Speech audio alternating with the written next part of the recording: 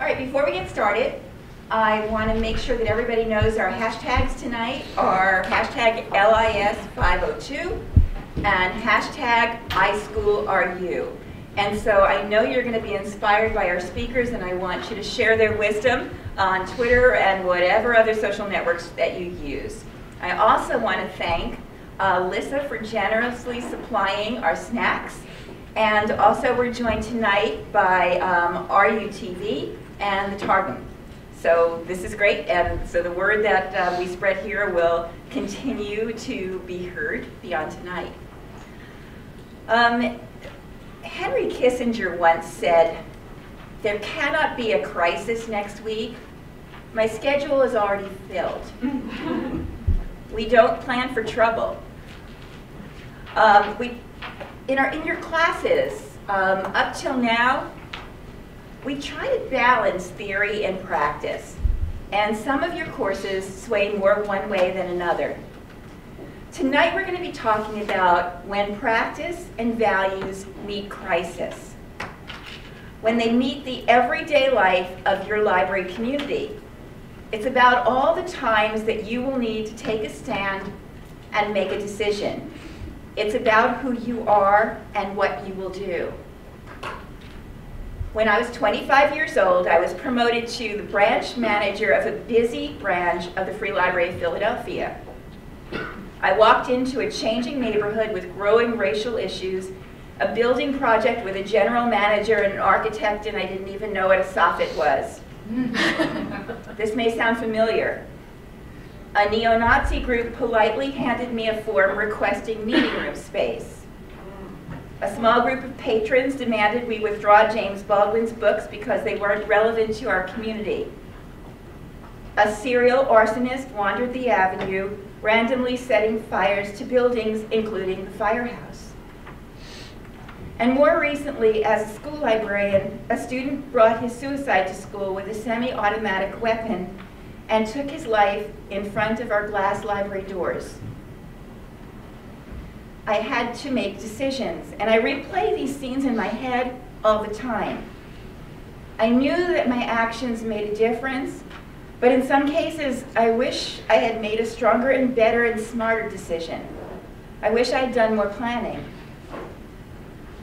Our very special panelists tonight had to balance frictions and values, the safety of their staff, the needs of their community, and the library values that are so much a part of their professional practice. They had to address social justice. And so let me introduce the very special guests we have here tonight. First, we have Scott Bonner.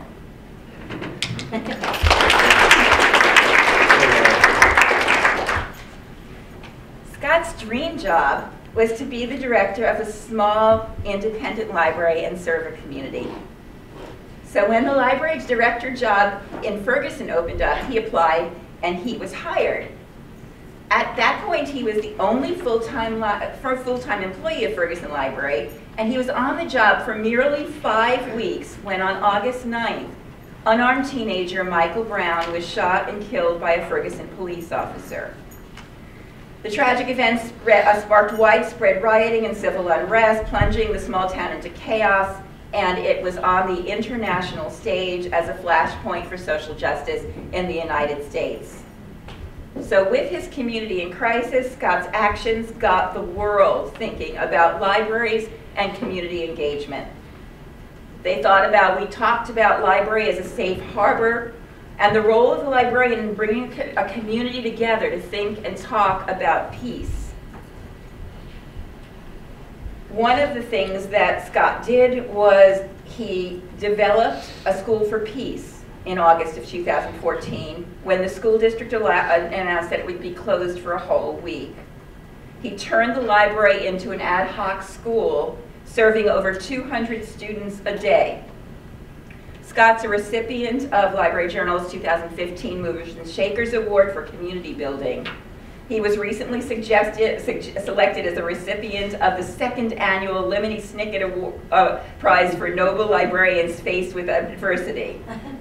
And Well, there's a whole bunch of awards. Scott, you should talk about some of them. No, I shouldn't. Well, in a recent interview, Scott said, "Do not wait for trouble to come to you before you make plans for trouble. When Michael Brown was shot, I hadn't made contact with most of the service providers and nonprofits in my area. I had to do it on the fly. When a tornado, if it would be useful for any library director to learn about available services, to make an initial contact, to do a little programming with them, so when to start working together. Then if a tornado hits or whatever, you know where to go." At ALA Annual in San Francisco, he polled his audience on how they would respond before sharing his own decisions, and shared that he wasn't convinced that all of his decisions were right ones. He said, "Welcome to the land of missed opportunities." He concluded with parting words, "Be true to yourself in your profession. In other words, be a normal librarian." And Scott received a standing ovation at ALA. Carla Hayden is the CEO of the Enoch Pratt Free Library in Baltimore, Maryland. Prior to coming to Baltimore, Dr. Hayden was the first deputy commissioner and chief librarian of Chicago Public Library. She's an assistant professor in the School of Library Information Science. She had been at the University of Pittsburgh and the library services coordinator at the Museum of Science and Industry in Chicago. She's an active member of ALA and was selected president for the 2003-2004 term. She served as the immediate past president for the 2004-2005 term.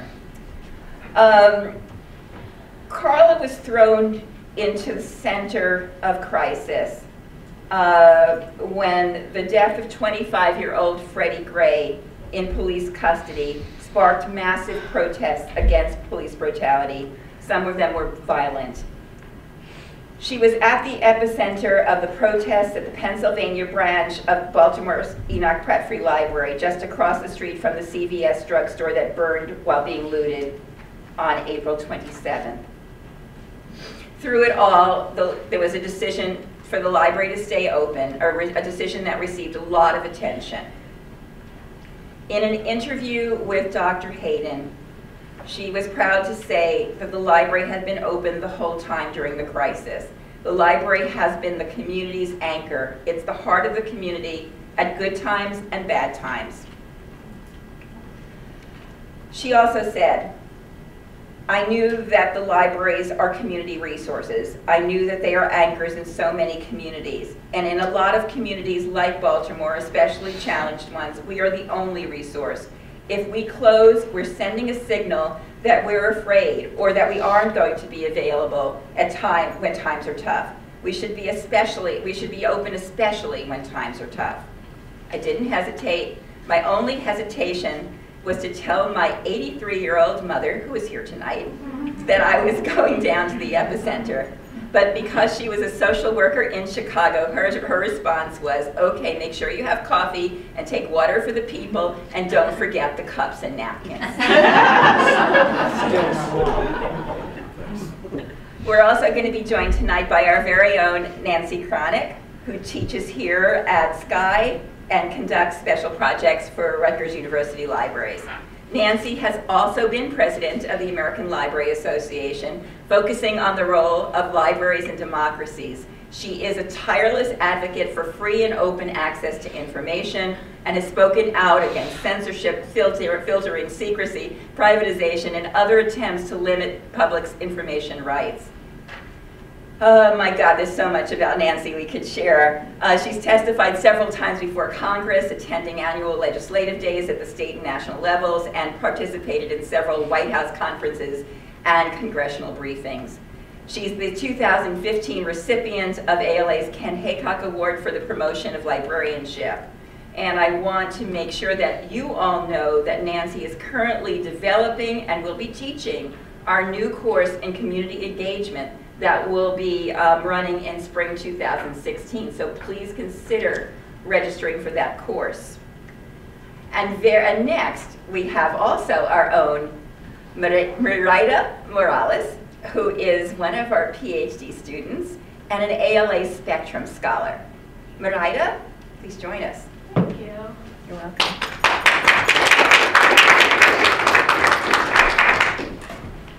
Hi, thank you for inviting me to present today on the Spectrum program. I'm going to assume that the PowerPoint There. is here. Yeah. So I should just be able to click. Yep, there we go. Thank you. I've been asked to present on a project that the Spectrum scholars, that the current cohort of Spectrum fellows has been working on for the past year and a half. The name of the project is the Social Justice Collaboratorium. But before I get into that project, I'm going to give you a little bit of background on the Spectrum program itself.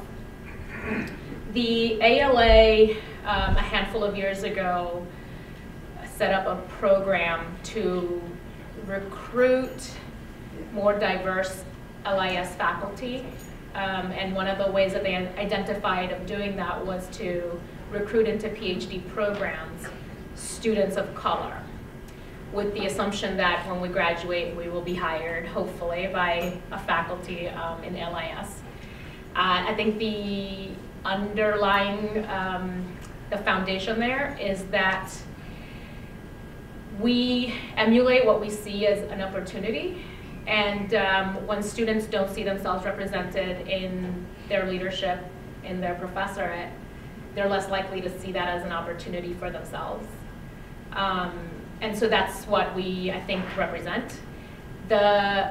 When we all came together a few years ago at the MLIS conference in Philadelphia, the incoming MLIS president, Dr. Clara Chu, had determined that her conference theme for the following year would be social justice in LIS.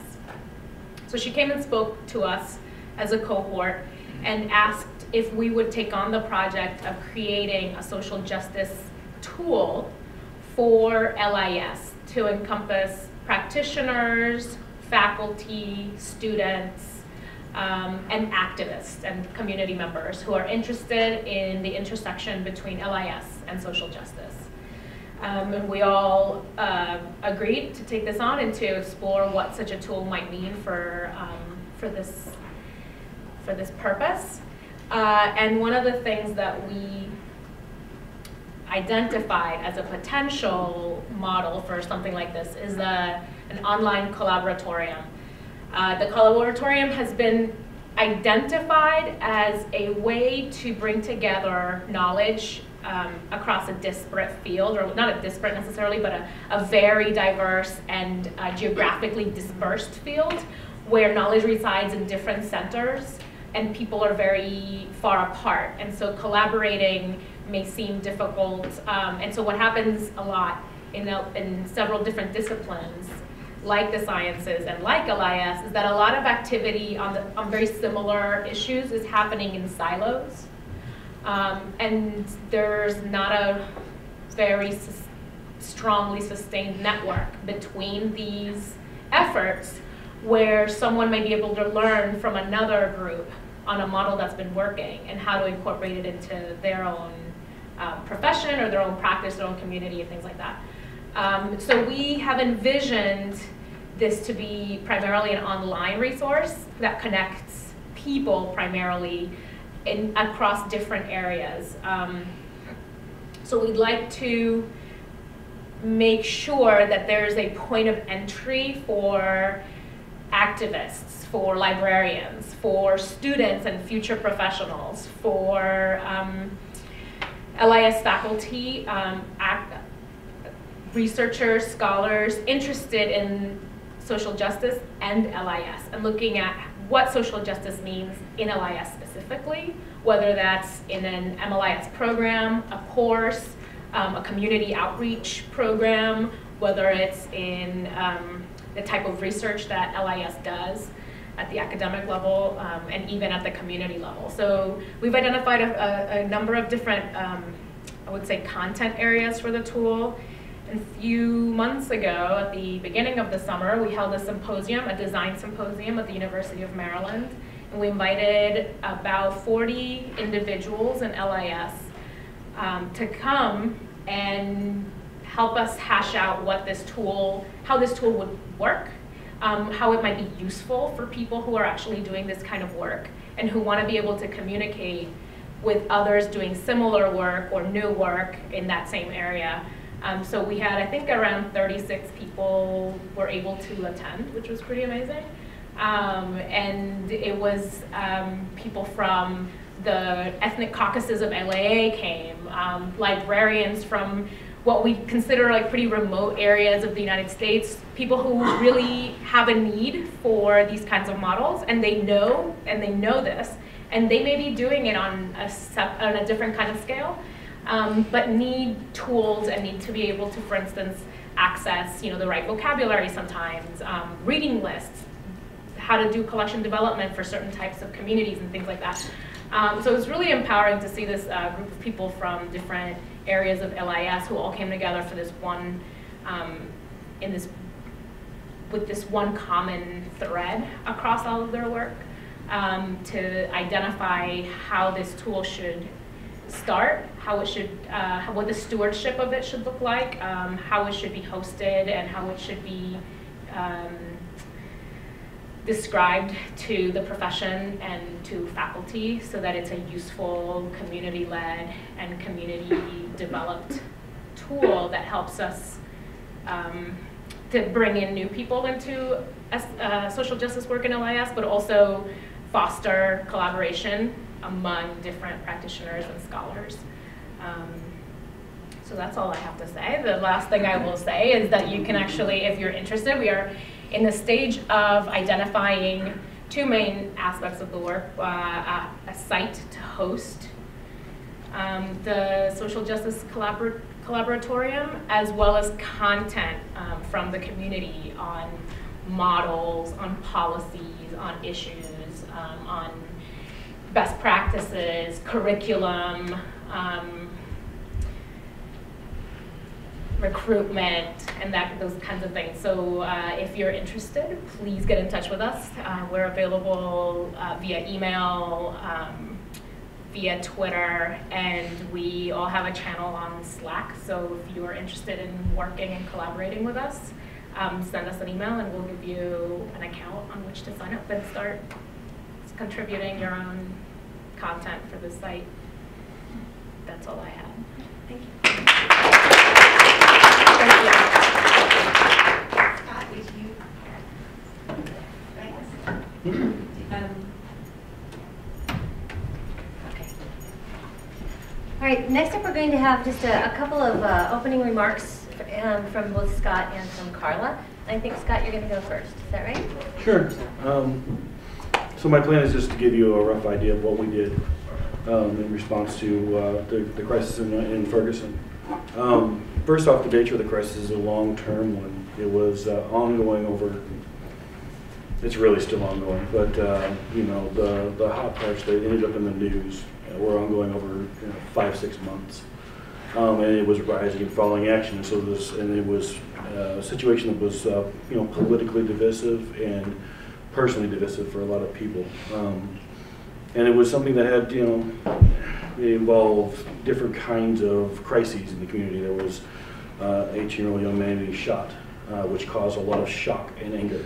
And there was ongoing protest over the long months. And there was, during the hotter times, there was looting. And understand, there's a difference between protesting and looting and rioting, right? And there were at least 2 nights, I think, that I would say that there was rioting. And so this is an ongoing issue. It gets hot, it gets cool, it gets into waiting mode, there's tension, it gets hot again, and then there's a lot of problems. And our response to that ongoing issue was to just do what libraries do, right? We are part of a long tradition of libraries that step up when their communities need them, whether that is a flood or a tornado or a shooting incident or anything else. And so we did what libraries do. We tried to identify what the problems were and found every way we could to help. Specifically, I kind of made a decision early on that I wanted to do everything I could think of, and I wanted to say yes to all the other great ideas that I heard. I wanted to look back at that time and regret saying yes too much rather than regret saying no too much, because I knew it was going to go sideways and there were going to be things that went wrong, and I was going to be overwhelmed and things were going to be goofy, and that was okay as long as I felt like we did all that we could. So we did a lot of things. I'll give you a few highlights just to give you a context or an idea of what we were up to. There was the School for Peace, which none of us knew was called School for Peace until it was done to be School for Peace. That name came later. I remember every night we'd do this planning thing, getting ready for the next day, and every night I'd be like, okay people, I'm on social media trying to draw people to this. Do we have a name yet? Is there a name for this thing yet? And no, there never was. Until a couple weeks later, and then suddenly there's a name. Thanks. Anyway, so we did the School for Peace, and we did hosted the Small Business Administration that provided emergency loans for businesses that had been broken into.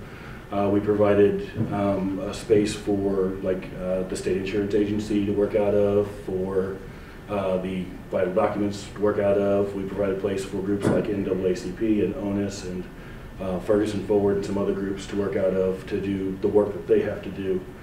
And we provided all kinds of kind of more specific programs. Basically, for a long time there, every time I had a conversation with anybody, that conversation was a conversation about programs. They would introduce themselves, hi, I'm so-and-so, I manage the bank over here, and within 2 minutes I'm like, okay, so it's going to be a financial literacy program, it's going to happen once a quarter, it's going to be at 7 p.m. on the second Wednesday of every month, that kind of thing. Because just saying hello to me was asking to become a programmer, or to run programs. And so we just did a whole lot. Now I don't know if we did the right thing, because if you're doing a whole lot, that means that you're doing a whole lot of things, and there are a whole lot of other things that get lost. The free world was calling us and saying, hey, can we come do things with you? And I said yes to everything, and my nightmare is that someone wanted me to go back and read my emails from August and September of last year, and I will see all the awesome things that we didn't do, because I was too busy running around doing the things we did do. And so that's like the brief overview. And I would gladly go into any and all specifics, but I think I need to give some time to my hero, Dr. Hayden. Oh, no. No, because I just want to thank the school, too, for allowing me to finally meet Scott in person.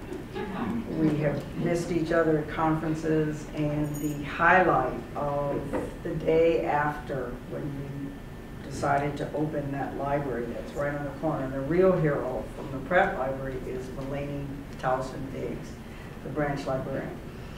But the highlight was when the phone rang, and as everybody said, the people from Ferguson are calling us. Yay! There was this solidarity thing, and it just gave the staff such a lift to get that call, and it meant so much to us at that time, because we knew that we were a library community in it together, and that whenever we were setting a pattern almost, and that whatever was happening in the country, and unfortunately there was starting to be a pattern there. 8 or 9 months later, after Ferguson, Baltimore happened, and it was quite an experience, because Baltimore had some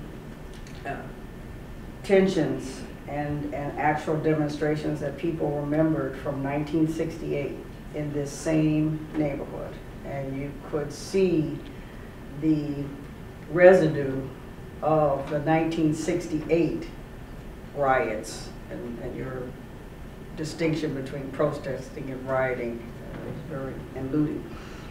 And so this area had been boiling or simmering for a long time. And the library, that library branch, had been a beacon in the community for many, many years. And it just received a makeover, renovation.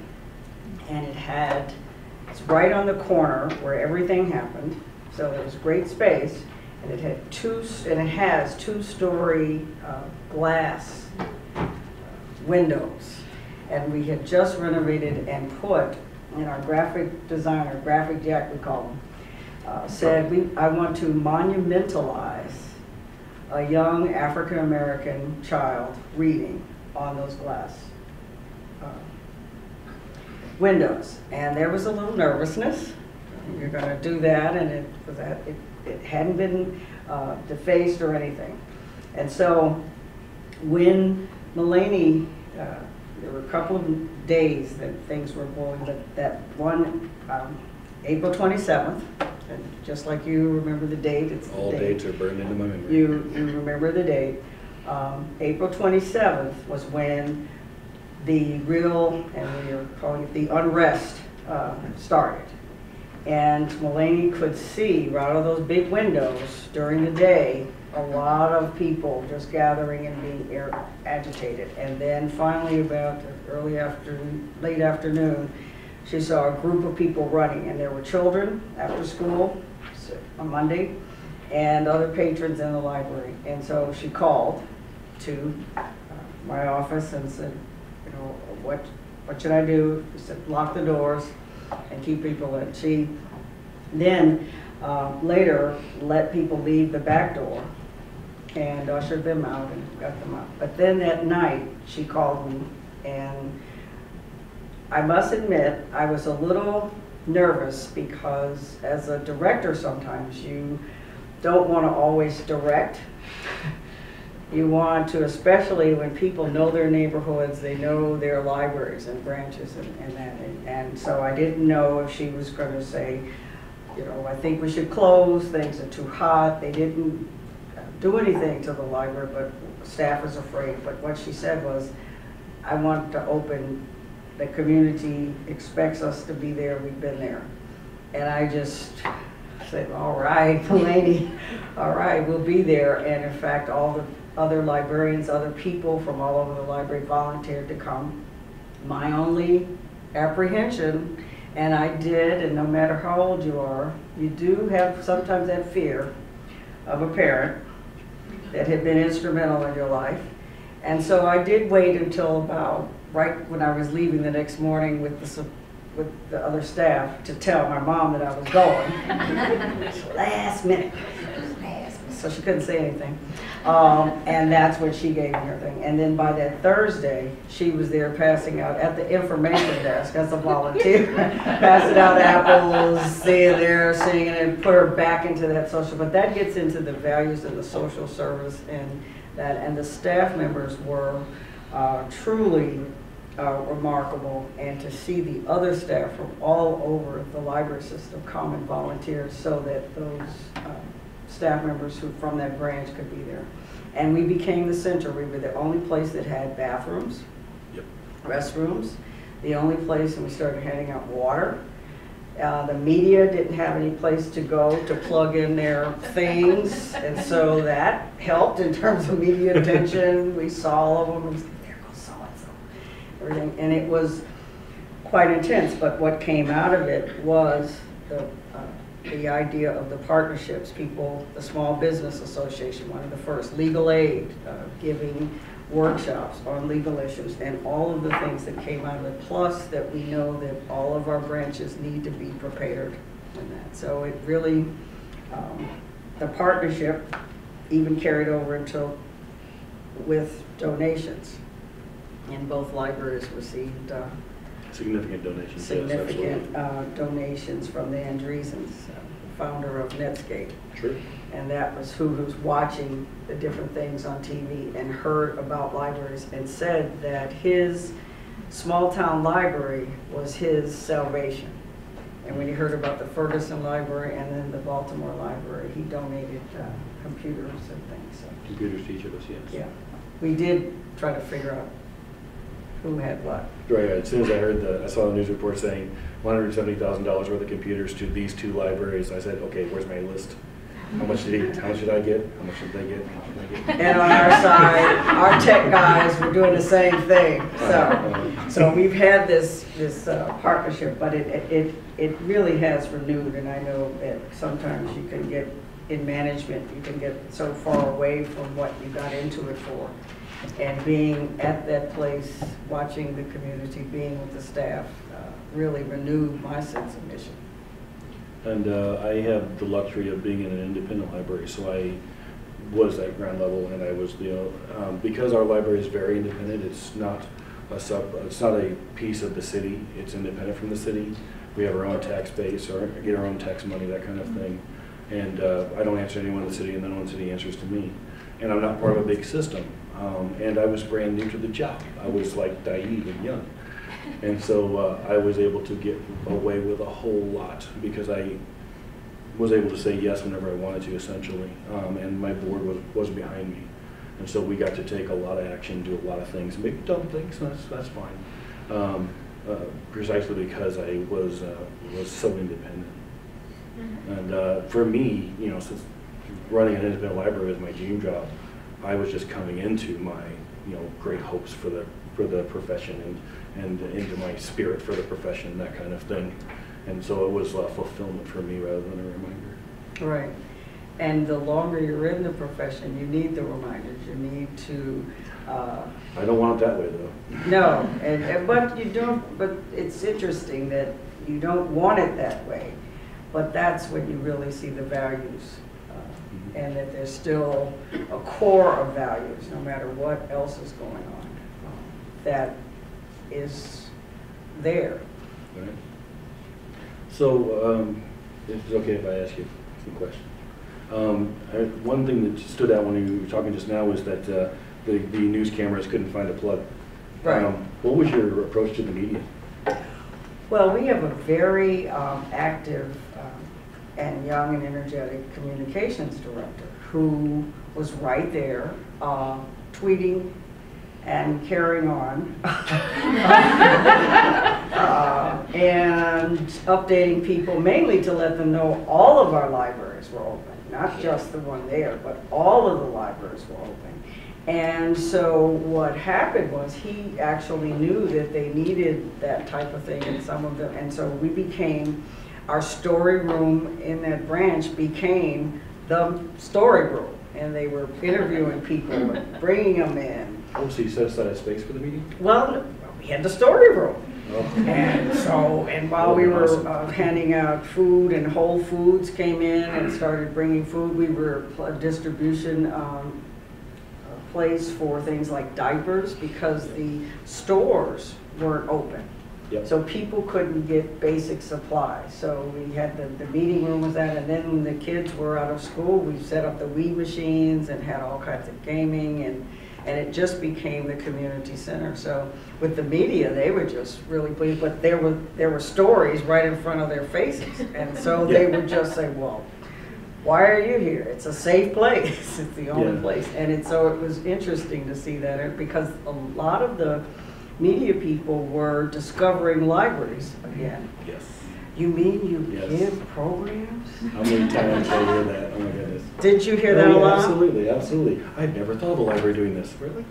And you We're talking about a program that we do like every week. Right, right. Okay, so yes, we have expungement classes. We have people that come in and do that. Yes, we have free Wi-Fi. Teachers come in with classes. And so it was interesting because they were, did you found that with the media? Yeah, absolutely. And we got to see local media, national media, international media, and they all had very different ideas of what a library is all about. I wish we'd had a space to set them up in, because they did most of their interviews in the 300s. Right down the aisle, got to handle that book. But look at the coverage and look at the, I know, it was great. The books were in the background. So for media was strange with us because I had been, so the first day of School for Peace, right? This is a wonderful story of cynicism in action.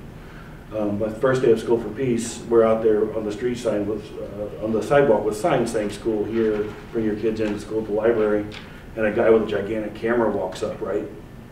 And some massive, I don't know which organization he was with, but he had a massive, massive camera, and he walks up to me, straight to me, probably because I was the one in the tie, walked up straight to me, and he said, we've had a week of bad stories, it's time for a turn, need a good story, you're it. Okay, and it was just this wonderfully cynical thing that resulted in lots of good for the library. We happened to be there doing a good thing when they needed a good thing to talk about.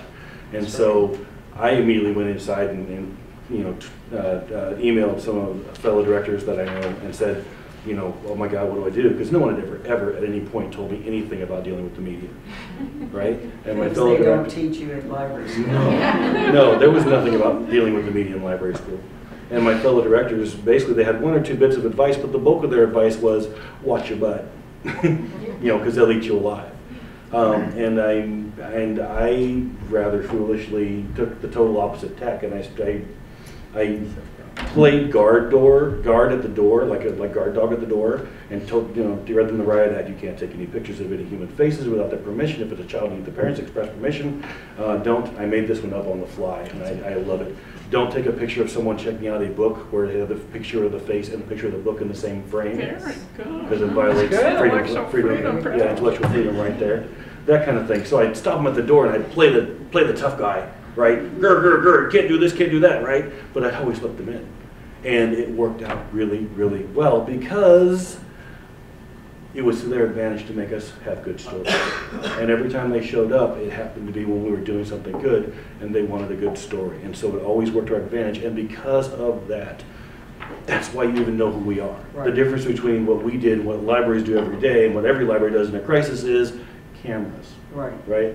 And so we were able to leverage that and, you know, get crazy on social media and that kind of stuff. It resulted in lots of good press, which resulted in people knowing that we were there, which resulted in people coming in and getting the services that we were there to offer, which was beautiful. It also resulted in lots of great donations. And the donations came from all over. Yeah, The we got, so I always put this in context because I always imagine that there's people that come from libraries with $1 million budgets and they'll be like, oh, you got a few donations? We have a budget of about $400K a year. We got donations of $450K in November and December. So, Wow. yeah, well, that was the rise and fall of the thing. We don't get those kind of donations anymore. But we got huge donations, and it's beautiful, and it's made a whole lot of things possible that had not been possible for a very long time. Our library before I started, had become, you know, you always talk about the book warehouse. My predecessor had watched her budget drop from $600K to $400K over the space of like 3 years, and had cut full-time positions, reduced the number of hours, stopped all the programming, that kind of thing. And I was hired in part because I was willing to try and build this up back up without a budget to do it.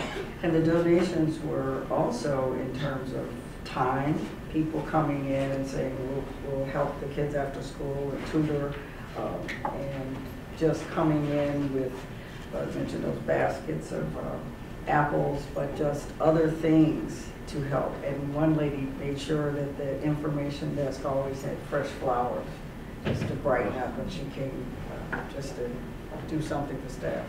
One thing that I learned in this process is that one of the core duties of a library in times of crisis is to provide a way for people to help. To just say yes when they come in and say, can I help? Provide something for them to do in any which way you can, because that's something that people need, right? Our particular issue was very divisive, and it divided the community, but it also caused a wellspring of need to get together and form as a community and do things together. And so a lot of the things, we had tons of volunteers because that was a way for them to do something good for their community. And that's one of the things the library has to do, is be there, say, yes, we can help you be a better person. Right. And when you're in the midst of that type of international view of a community that people live in, and it's negative, and they're seeing it, they want to show people that the community is not just that.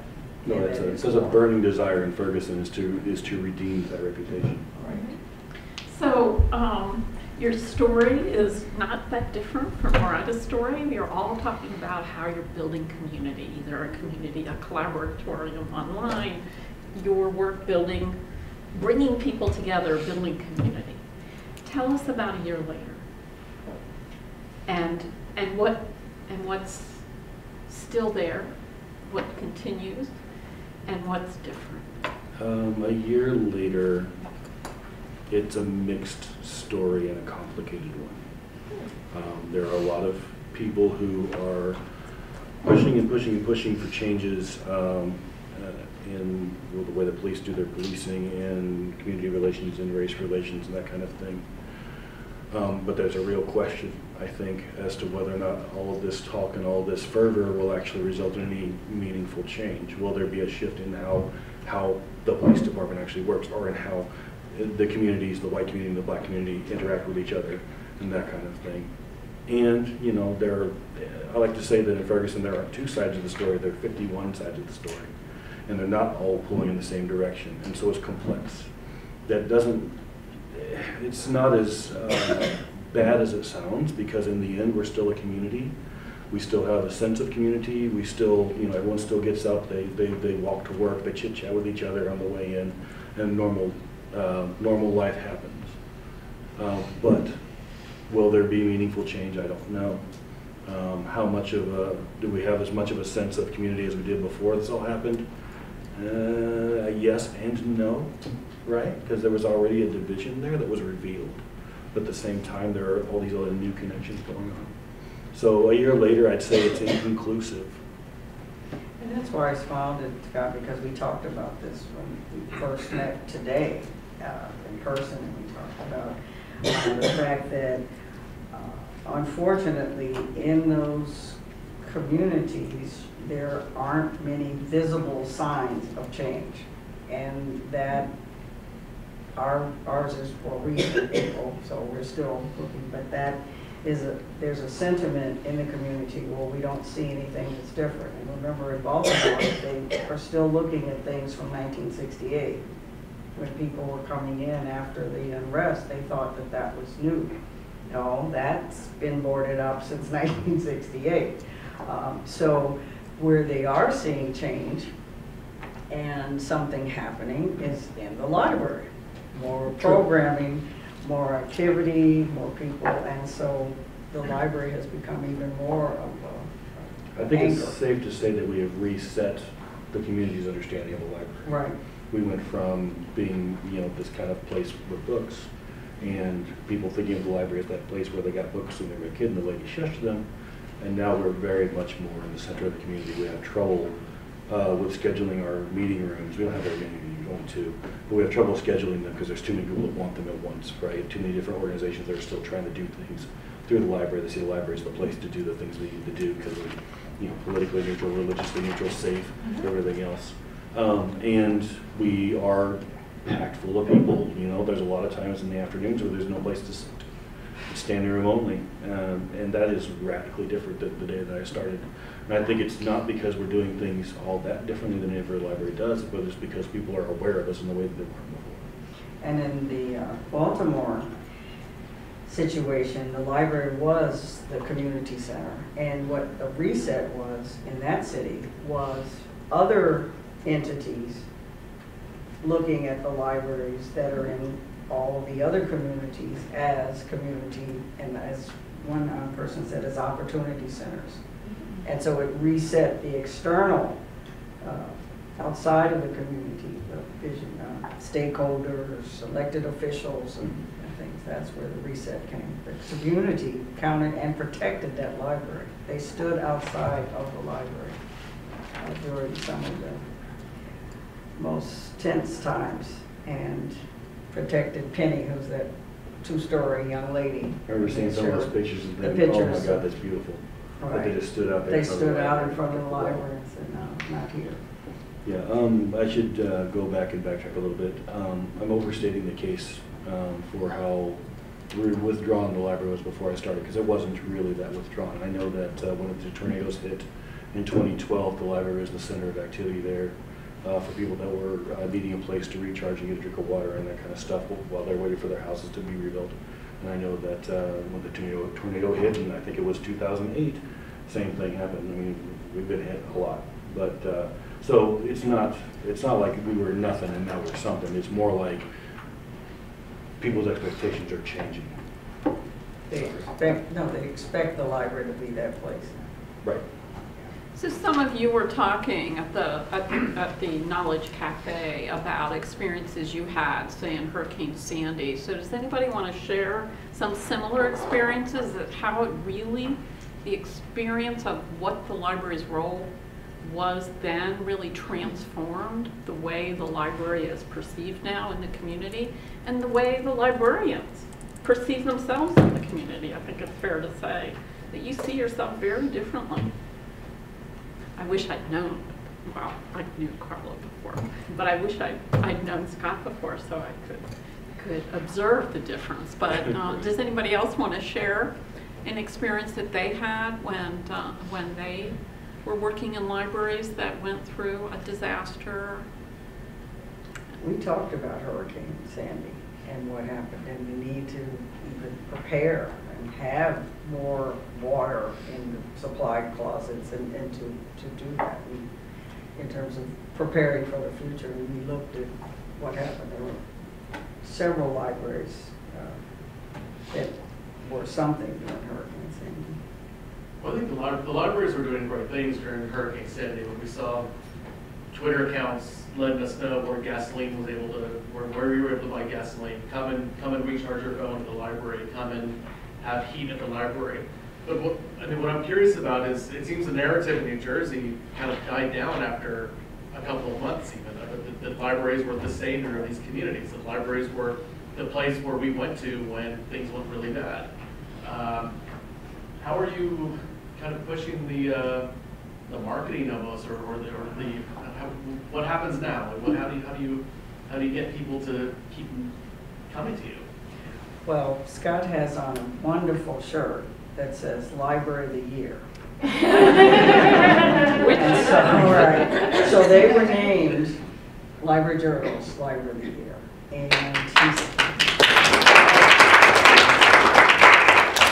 And he mentioned that when I saw the shirt, I said, oh, that is really cool. They were giving it out to community people. And I said, what about hats too, you know? Library of the Year, all of that, lanyards and a banner, and putting it on your stationery. Right. Really making sure that and the reason why you are, so being able to keep that interest going is important. All the awesome things that happened in support of the library, like awards and like donations and book donations, that kind of stuff, all that has follow-on obligations that we are struggling, because we're a small library with a small staff and no budget. We're struggling to meet, and so we've got the best book donations you could ever imagine in the areas of civil rights, civic engagement, and recovering from trauma.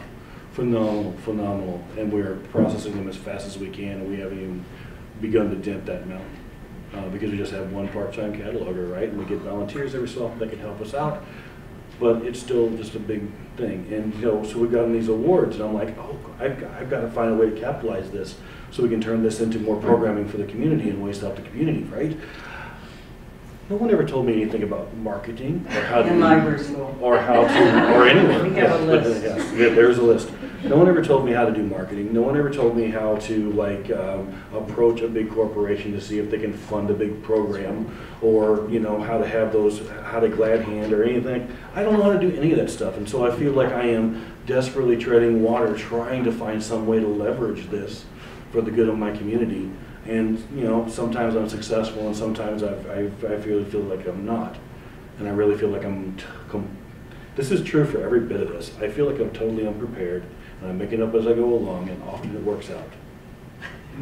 But what he's not really giving himself credit for is he has great instincts, great values, and he's super smart, and he cares. And you put all that together, and you do quite well. Thanks. And he's authentic. So when you're an old man, and you're like, oh, okay, so you've got it. Thank you. So another thing that we were talking about earlier is not only does maybe you not get prepared for this kind of marketing, but how do you know how to respond to the media when they come and they just put that mic in your face? You know, Carla got a lot of media training. I got media training because of my role in ALA, and then my role as a director. In fact, I got additional training because they tell you don't wear stripes and polka dots. Right. You always see I didn't know people, that. you always see people on TV with them. So I'm a media training. And also that you can say, I'll call you back. But all of those things are important when you are preparing or you even have to tell your story. So in our list, and Scott, we made a list of things they don't teach you in library school. That was one of the major, I put a star by that one. Media relations, board relations. Yes. You talked about your board, also the marketing and fundraising. How do you ask for Right. fundraising? And also government relations, lobbying. Your budget should increase. That would be With nice. all of the things that have been going on. Uh-huh. So there are a lot of things that you That I'm unprepared for. And I'm gonna have to make it up as I go along. And hope I can figure it out. And the media, to tag to your question, was the same way. And no one ever told me how to deal with the media. I am lucky in that what seemed like the obvious thing to do with the media turned out to be the right thing to do with the media, right? After I'd done about 500 interviews, someone finally, because they said, oh, you did really well. And I'm like, one of the media people, I'm like, oh, did I? He said, yeah, you know, they teach you these things. She rattled off like 4 things. I was like, oh, thank God, because I've been doing all 4 of those. You know, right? Be very direct, be very honest, have a few things that you want to make sure you talk about, and be ready for curveball questions. That's So all. I think we have some online questions. Yeah, I'm going to ask Joyce to join the panel Yeah, here great. too. And Nancy, we've got a number of online questions. Again, what we want to do tonight is to have a conversation. As you notice, we're not PowerPointing you at all. This is about talking, discussion, so don't be shy and ask your question. And again, Nancy is going to moderate our conversation. Do we have some online We questions? have an online question. Carrie's asking, how did they deal with security concerns with the threats of violence and theft during the crisis? Why Why don't we go ahead and repeat the question just so everyone hears? How do you deal with security concerns and worries about theft? Is that right? Yeah, and During the violence. crisis and violence during the crisis. For me, question 1 is it safe to open? If yes, then open and do everything you can. So I stayed up to the wee hours of the night watching live streams of what was going on to see how hot it had gotten. I would check out the environment every morning. I would talk to my staff. I would talk to people in the area, that kind of thing. And you know, with a couple of exceptions, it was safe every day, and so we were open almost every day. So, for example, the night of the grand jury announcement, the announcement was right after we closed, and so we were able to be open all the way to 8 o'clock. But it got so ugly and hot and destructive, with miles of windows being broken out and a dozen places being burned down, that we knew it was going to happen again the next night, so we closed at 4. So first thing, if safe, we open, right? And then the second thing that I did is I very deliberately did not board up, right? The whole town boarded up. Yes. All the businesses up and down the road were boarding up their windows because in preparation for the grand jury announcement, right, in November. And we have to welcome the public, and we can't welcome them with a plywood board. We got to welcome them with human faces. And so I deliberately chose not to board up, and just by chance it happened to work out that the library never got hit. And we never got a security guard or anything like that. And that's very much, I didn't feel like we needed to for security reasons. I was willing to sacrifice some windows in order to still be the public's library. And I really had to nod with the decision not to board up, because I mentioned the 2-story windows. And there were people on staff advising us, we need to board up, we need to do that, and we just couldn't. That was within that open place, and then what that signal would have been devastating. And we did make the decision to close not only that library, but all the libraries at 5:30 because it was still light out, and you could almost feel a change. And I know you had that experience in what was happening in the area at about 5 o'clock. it Yep. was uncanny Yes. how Suddenly no you human could tell what was going. So by 5:30, it was safe for the staff, safe for the kids to go home and everything, but it was in the air that at a certain time, it was that. Yeah, absolutely. I wonder though, the stuff didn't begin at these incidents. You were building community engagement all along, working in various different urban branches. I knew that folks really wanted their library to succeed and trusted librarians and wanted to protect the space no matter what. And so the history of this starts before those events. That trust is built in advance. And so what did Mulaney and what did you do in advance to connect with your community before these events happened?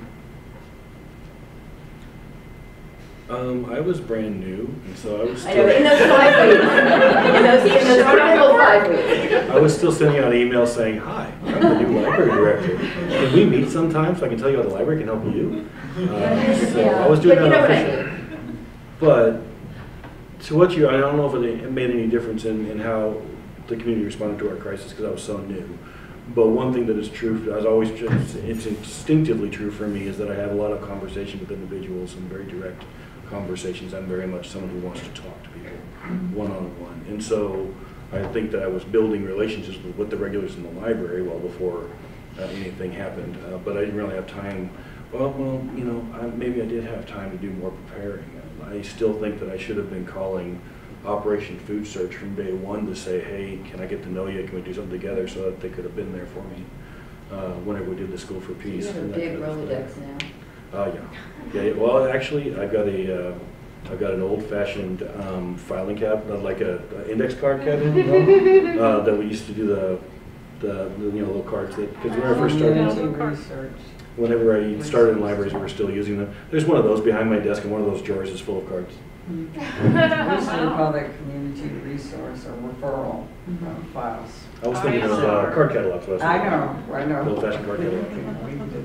And Mulaney had just been there a year, and so she had made an effort to get out in the community. She went to the district command, police district meetings. She had been out in the community, and she was there so much on the weekends and everything, so they knew her. So we have some more online questions. We want to make sure we get our. We'll circle around to some of the other issues. So, Eric's asking, what is your relationship like with the police following these situations? Have you been able to bring them together with the community? Again, repeat the question. The relationship with the police, and have we been able to help bring them in with the community? We have been a place where there have been meetings with the mayor and the commissioner in our branches, and that has been really helpful because it's after things have happened. And we had a program that we are accelerating now where we invite the police officers to do story time, to actually have programs in there. There's this great children's book, Officer Buckle and Gloria. You know that one, Officer Gloria and Buckle. And so what we had found before, we had a thing called Coffee for Cops, where they could come in and do their reports in the library and things like that. But to have them in the library for things that weren't just about policing and things, about give some workshops on safety or whatever. So we really tried to make sure that they're part of our library program. We've tried to do a couple of things like that, like to invite them in to do the reports and offer them coffee and that kind of thing. They never really went anywhere.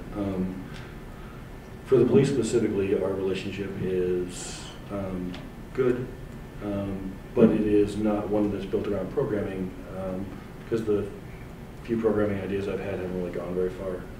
But we do, when we need the police, we call the police, and we have an interaction with the police, and they've been good with us.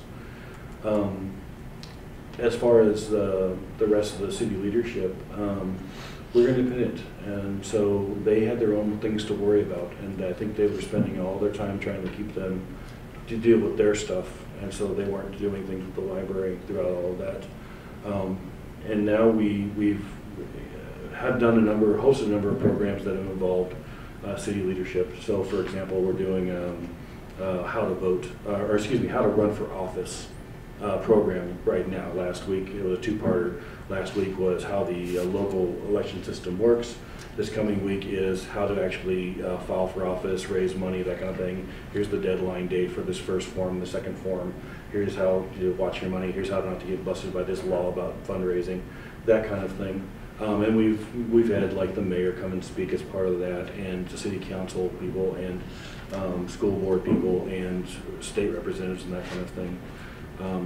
If that answers your question. How about we take a question from our live audience, face-to-face audience? Oh, yeah. Okay. We have a mic. Oh, I understand. This is Nancy. My name is Tanya Johnson. I would like to know, I come from a legal background. I was a lawyer before I was in the master's program here. So I was wondering, I know that as any facility, libraries have to deal with liability issues. So I was wondering if liability concerns played into what your decisions were during all of the turmoil. In our instance, there is insurance for the public and staff in certain levels in terms of that. And so that we knew we were insured for that type of thing. And of course, for property damage, we're insured as well. Yeah, and we have similar insurance, certainly against the building and the collection and the computers and that kind of thing, and for people getting injured at the library and that sort of thing. But to look a little deeper, yeah, the heart of that first decision of whether or not it's safe to be open is a decision of whether or not a patron's going to get hurt or a staff member is going to get hurt. What's the likelihood of that happening? And that's always on my mind, and it was always on my mind throughout everything that was going on. Because I don't want to hurt someone. I want to be responsible for hurting someone. And one thing that I realized is that when the schools closed for a week straight, and we opened school and did the best we could to patch over that gigantic, because we helped like 200 some odd kids. The school served like thousands of kids, so we were only a little band-aid on this problem. But when the schools closed for a week straight, I didn't criticize, because they have a totally different set of concerns. Everything that I do at the library is voluntary. No one has to go, right? And so I can think of things a little differently than the school does, where everyone's compulsory, and a different level of like personal responsibility for someone getting injured. Any other questions? Yeah. Hi, my name is Chelsea. I'm just here with IUTV. For the school, what did you guys actually do? Like, what kind of subjects did you guys teach? Like, as I said, I'm with IUTV. I literally know nothing about this. I'm just curious. Okay, about the School for Peace, as it was later called. What did we do? It was started. This is the brainchild of a local art teacher, elementary school art teacher, who came in that Monday morning and said, "If I give you some teachers, can you give us some tables and we'll do some tutoring?" It grew so much bigger than that. And it was actually our volunteers that ran that thing were teachers that would have been teaching had the schools not been closed. It was a big group of people from Teach for America, because whenever they got word of it through media, they sent out like 20 some odd people. And a bunch of volunteers that were like retired teachers, former teachers' aides, that kind of thing. So when we did school, what that meant is when the kid came in and we'd ask them what the grade they were in, and we'd assign that kid to a teacher who had experience teaching that grade, who would give them a real curriculum, right? We're kicking off school, right? So it was math, it was science, it was and grade appropriate for people who knew what they were doing, right? So I think one of the great things about this little School for Peace that we did is that those teachers got to teach exactly the way they want to teach, without any of the hassle of modern schooling to deal with. So boom, those kids got it good. That's cool. Yeah. Dr. Todd, did you have a question? Yes, I was wanting to hear from both of you, Carla and Scott, part of the experience is just, or to me would have been the sheer emotional turmoil. Tell us about the emotional experiences as you lived through these extraordinary events. Well, that's when I think about 9-year-old little Christina, who during the week that I was just there, and think back to my children's librarian days, and we stood at the window looking out, and by 3 or 4 days we were fast friends, okay? And she's looking and seeing another group of young people just running down the street, and everybody gets tense because they don't know why they're running. And she just said, "What's the matter? What is this?" And looks up at me. And I said, "Well, sometimes adults don't do so well with situations. Not always what you think." And then to just see the people coming in with the strollers and that. So it does get to really get you, because you see the impact it has on the people who actually live in that community. And they can't go to get their prescriptions. They can't go to school. They can't go to the grocery store. I mean, their lives have been disrupted totally. And you see that and you feel it. The heart of librarianship, as I conceive it, is empathy. And so there's a lot of emotional response that happens. And the story that pops out for me is the parent that told me about their little girl. The first, about 4 or 5 parents told me this story in various times. But the first one that told me about their little girl waking up in the middle of the night to find their mother desperately trying to close the windows because there was tear gas drifting across the yard. And that just stings, just to even remember that. On a bigger scale, I mean, that's very, very, very tight to one story, but on a bigger scale, I don't remember much of August, September, and a big chunk of November, right? It's all a vague blur in my mind, including all this awesome stuff I already told you about. I'm just kind of vaguely remembering it, right? Because whenever this kind of thing happens, if you're in a library and it gets hit with some big need in the community, you're going to have 14, 15, 16, 17-hour days. You're going to do them running. You're not going to sit down. You're going to make too many decisions. You're going to have too much to deal with at once. You're going to goof things up. You're going to regret the heck out of a lot of things. That's just the way it goes. And so that's the other piece of it. You have empathy for the people and your own response. And then there's this overwhelmingness to the whole thing. Also, I now have a Pavlovian response to helicopters. Yes. Whenever I hear a helicopter, I immediately, I physically go, and I start looking at the news and looking around, trying to find out what's going on. Even when I'm like, standing on a sidewalk near a hospital, so I know exactly what the helicopter is about. I'm still like, Pavlovian, just no way around it. So what kind of hope do you have for the communities you live in? You live in distressed communities, you work in distressed communities.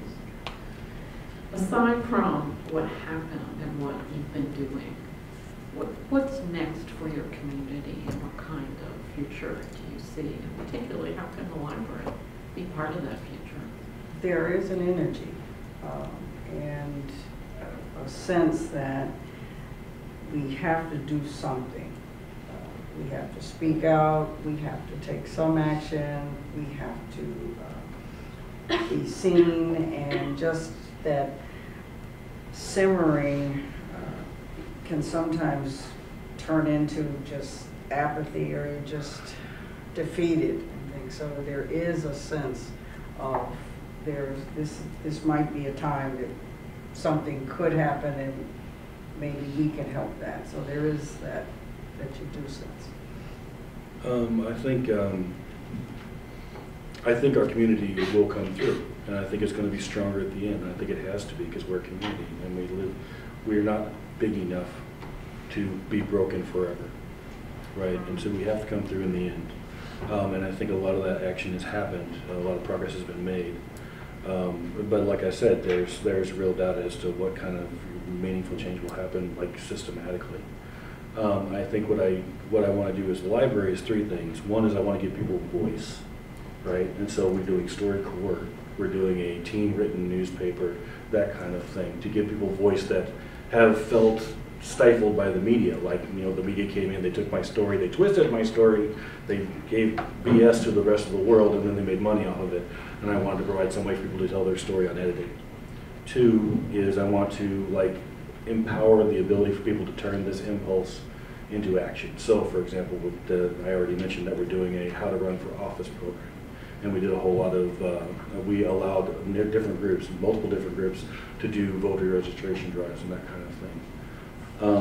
And three is we want to have people be able to have a real meaningful conversation. So one of the things that happens in America is we have multiple conversations on race. There's the white conversation, there's the black conversation. They never cross because they're talking about two different things and with totally different understandings. So we started the Readings on Race book club.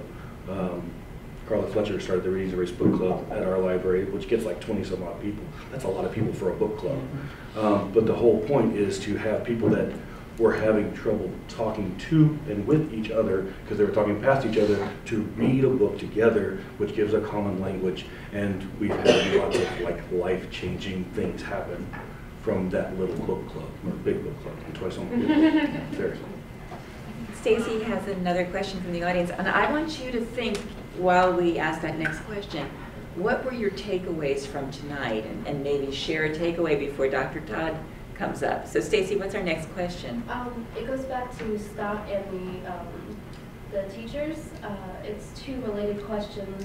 What is the relationship like between the libraries and the teachers now? Has it grown stronger? And do you think this freedom to teach could be the start of something new in American approach to education? Wow. Yeah. For the second thing, Real freedom revolution. to teach, as in those teachers being happy because they could teach what they wanted, the way they wanted to teach. Yeah. Boy, wouldn't that be awesome? I'm totally pro-teacher. I am definitely of the opinion. This is my opinion, not my library's opinion. Thank you. I am of the opinion that we have professional teachers. We make them professional, so we should trust them to do their job. But I can't say that we started anything with a little 200 people library thing, you know. But that would be pretty awesome if we did. The other part of that question was what? What is the relationship like between the libraries and the teachers now? We, individual teachers and individual school librarians and individual administrators that I have relationships with. And so I have those contacts, and we try to do programming with them. We've done a number of different programs. There were collaborations between individuals from the schools and the library. Big programs with the school itself and the library. We've got a number of STEM initiatives that will hopefully leverage in that way and become something that crosses that border between the school and the library, you know, so the kids aren't just doing school during the day and library at night, but they'll have something that carries from one to the other. We got ideas, but we haven't really put them all into place yet. What does this mean to you? What are you taking away from our very special guests' conversation? They're opening their hearts tonight. What does this mean for you and your library or your future library? What are your thoughts? Yeah. Stand up. I'm Bella, and my take is that I'm just writing my notes here, so they're all jumbled up, but I'm very sure about this to say this to everybody here, that in spite of the limitations, I'm amazed that in spite of limitations in terms of library capacity and staff capability, you people have fulfilled a mission of the library which is so important, and that is social justice. And that is my biggest take from here, from this conversations that we have been having. And that the success criteria and performance measures that your library has done has improved the quality of life of communities at the end. And I think that really is what matters in the end, and especially that feeling of hope that is generated from this is just amazing. Thank you, Bella. Yeah. Thanks. That's what libraries do. Any more thoughts before we close up and have Dr. Todd come down? Who else has a takeaway? I have a couple of takeaways from the online students. Eric says, my takeaway, events like these help everyone see the core values of a library, so yay for the event. And Stephanie says, always having a presence gives people a strong sense of security and continuity, which I think is really important as well. So, Dr. Todd. one more question, or Do you have any? Yeah. I'm Allie, and I work at the Patterson Free Public Library, and so I think about how a lot of the reasons why people might have been visiting your library during these times of turmoil are reasons why if I were to quiz patrons tomorrow, they would say a lot of the same things. I'm here for safety, I'm here for shelter.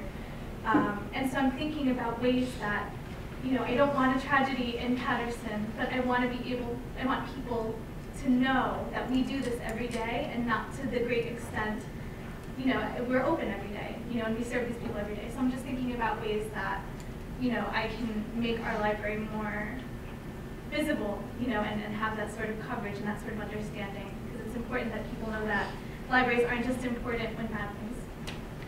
Can I say that a lot of the needs, the multimedia needs that people had during the rough times were the same ones they have every day.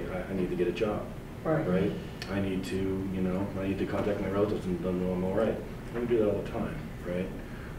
Also, that the long-term issues that libraries deal with are slow motion versions of acute issues, right? So we deal with homelessness, which is a long-term version of what libraries deal with whenever a tornado hits, right? And so we learn skills every day that will translate into knowing what to do whenever the rough stuff happens. We had a young man that came in that Tuesday morning and said, I'm so glad you're here because I have to apply for a job. And he came back 2 days later and he had 3 job offers. He came back to tell the librarian, but That's he was beautiful. so relieved. Dr. Todd. Hello everyone, and good evening to our online students as well. I'm just here for 1 minute to wrap up this wonderful, wonderful evening. Many of you know who I am. I'm chair of the Library and Information Science Department, and I just want to say with just deep gratitude to our team here tonight, to you, Carla and Scott. You have such extraordinary schedules and you've taken time out to come to us here at Rutgers, and we're deeply honoured to have you here and to learn in a very, very personal way the depth of your experiences and indeed your commitment to the profession, and of course to Joyce and Nancy. It's just a real privilege to have you here. And of course Mareda, who is one of our wonderful doctoral students who I have the privilege of working with as she continues her studies. You know, what really stood out for me was that libraries as integral parts of a community are not merely about information. Your story is about libraries that have a role in sustaining lives, in the continuity of life, in providing a sense of normalcy, in providing a sense of everydayness, in providing a sense of hope.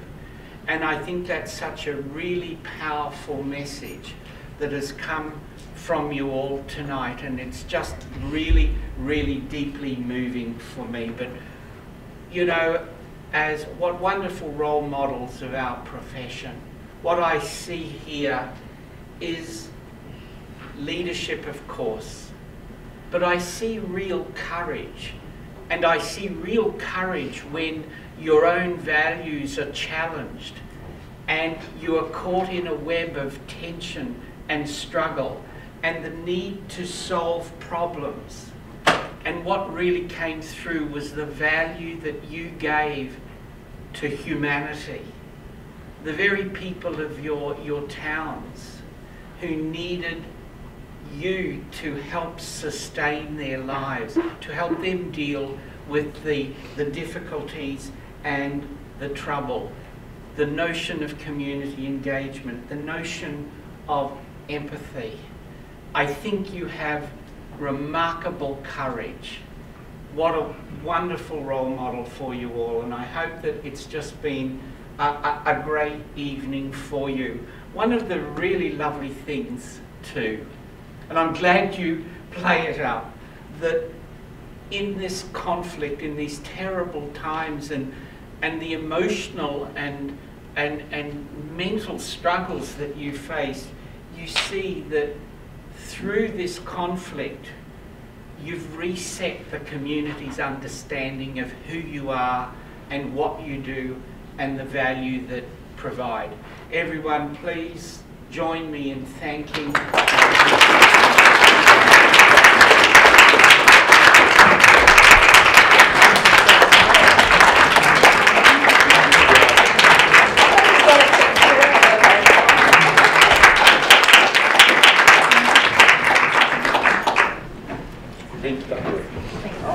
Well, thank you. That's a wrap for tonight. Again, thank you to our incredible guests and our